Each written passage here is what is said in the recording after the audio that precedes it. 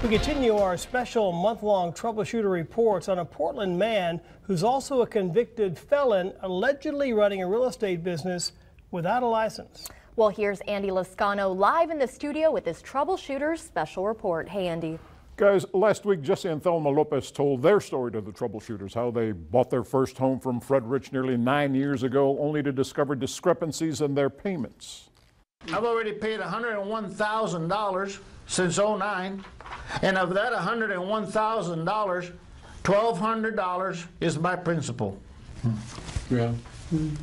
So if you don't call that theft, I don't know what you call theft. Well, tonight in an explosive interview, a woman who says she was Fred Rich's accountant tells us her story, even though she says she fears retaliation. The reason I'm doing this is right and wrong. Coleen Walker's telling the Troubleshooters why she's speaking out about the man she says she used to work for, Portland businessman Fred Rich. While you worked for Fred Rich, did he ask you to do something that you knew was illegal? Yes. Did you do it? No. Walker says she was Rich's accountant from November 2016 till May this year, when she says he fired her over a disagreement over one of his tax returns. When I did his 2010 taxes and he owed money, he went through the roof. Not paying it, not doing it. I've never paid taxes, I'm not going to. Walker told us she bought this house in Portland from Rich for nearly $175,000, but that the $4,400 down payment she claims she paid isn't reflected in any paperwork, a common practice by Rich, according to Walker. And remember, she worked for him. Well, you worked for him. Why didn't you say, hey, what's going on here? I really don't have an answer for that. Because I guess I just thought it would work itself out. But it hasn't.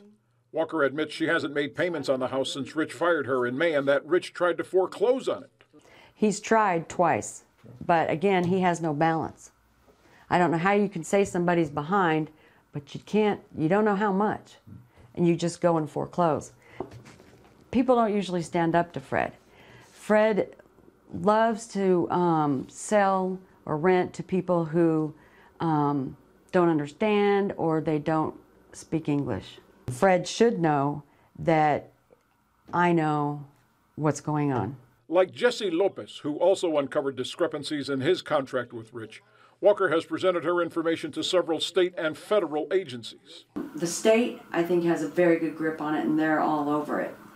The feds, they're trying to figure out, money laundering, mail fraud, Walker assures us that every one of her claims can be backed up with the information in these folders, but she still fears Fred Rich.